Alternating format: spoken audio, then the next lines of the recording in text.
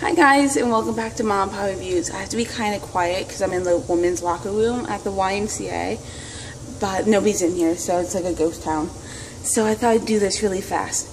But I just want to say thank you to Swim On for this new swim cap they sent me, because I didn't wear it today. I don't wear it all the time, but I'm planning on coloring my hair. And one thing I really started trying to do is wear some kind of swim cap or like some kind of cap in general to protect my hair. But today I just said screw it. I was just me and my fiance. I just want to have some fun. But I just want to thank them for sending me this swim cap. It's a great material. Let me see if I can flip this phone. No, I can't. But I just want to... Hi guys, I have to make this kind of fast, but I'm at the YMCA. I just got done swimming, and I'm in the locker room right now, but nobody's in here, so don't feel like I'm invading anybody's privacy.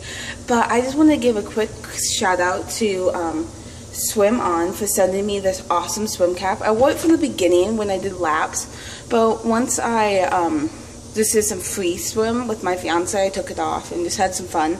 But this is great for anybody who has treated or fussy hair that when it gets wet freaks out. Luckily for me, my hair isn't too unmanageable.